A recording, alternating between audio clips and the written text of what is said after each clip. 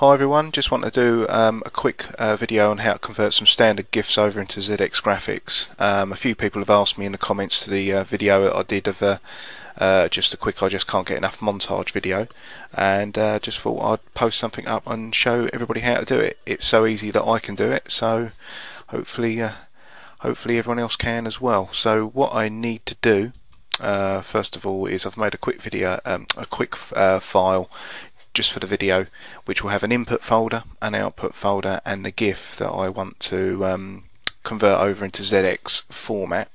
You can see the GIF running here. That's what it looks like before it gets converted over. So that's basically plucked from a video, then just made into a GIF loop.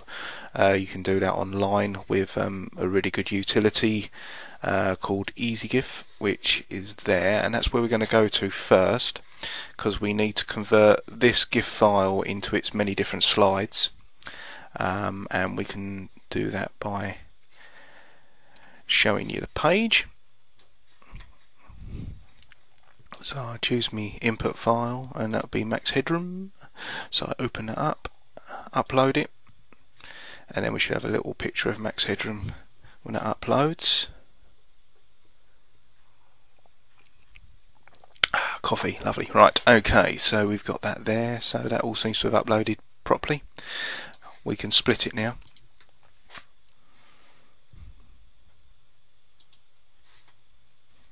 And then when we split it, it will split it up into its many different frames. You can do this with more or less any video that's converted into a GIF. Obviously, the longer the GIF, the more slides that you need. I'll download that as a zip, thank you very much. And then when that's finished downloading, we can open it up.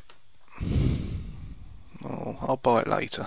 Okay, so if I just select all of them, extract them to the video that I want, the folder I want rather, and the folder is called for the video, I think.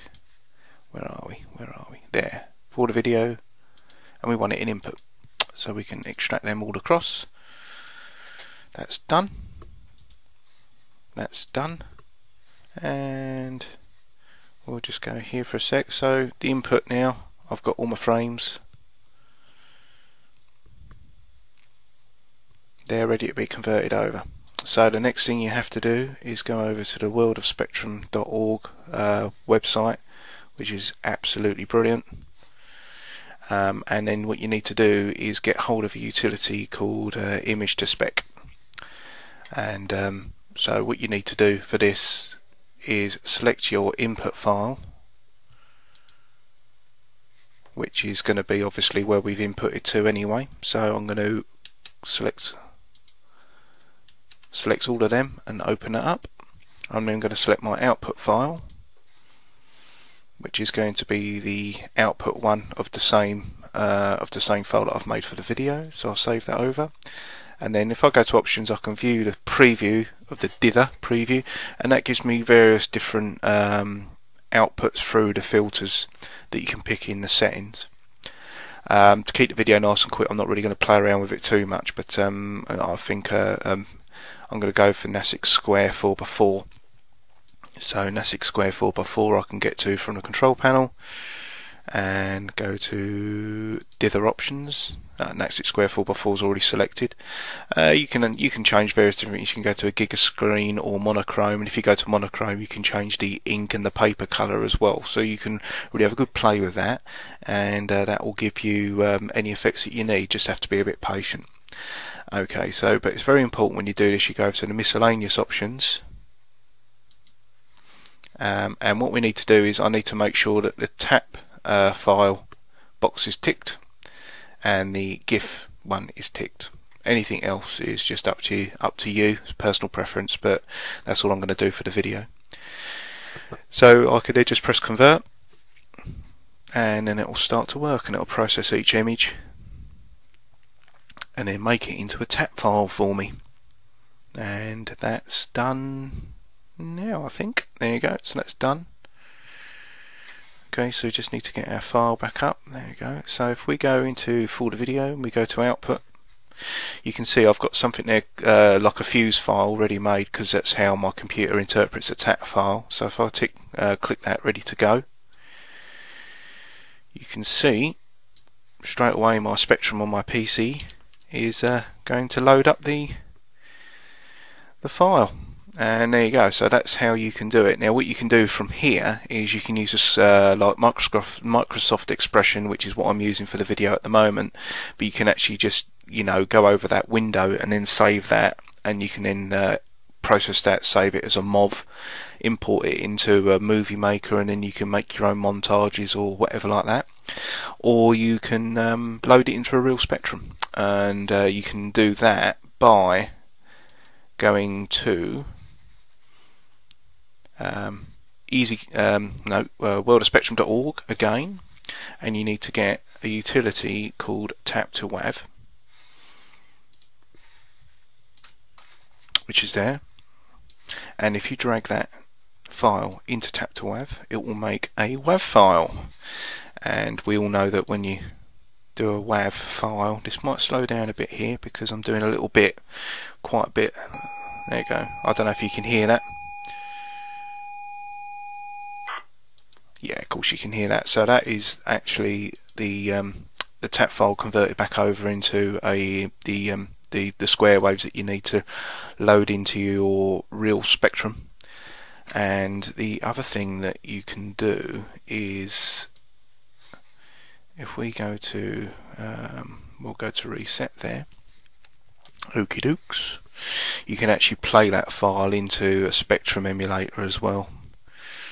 You can open that up there like that, and then I'm going to click that and open it. It'll take a while to work, it does for me anyway. Load. There we go, and that's loading from the WAV file, which is absolutely brilliant.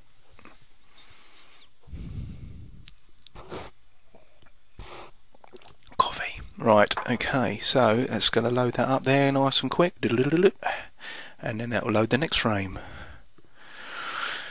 So if you use your screen catcher on this particular bit and then convert it into a GIF, you can have a pretty good looking GIF, maybe for Twitter or just for any sort of video effects that you've got. So there you go, really. That's how to convert in a nutshell. It really wasn't that difficult, was it? So I hope I can make a few more bits and pieces to help people out, and if there are any extra questions, find me and ask me and I'll try and answer them. But you're more or less, you probably know more than me or as much as me now anyway. So there you go. Thanks for watching. One thing I forgot to add in the main bit of the video that I'm just bolting onto the end here, obviously, is that I showed everybody how to do it on the Spectrum, but you can, instead of going through the things of the Spectrum, there was one more file that was left, which is automatically renames image to ZXspec. But obviously, if you open that up with, we'll just open that up with like PUI Microsoft Explorer,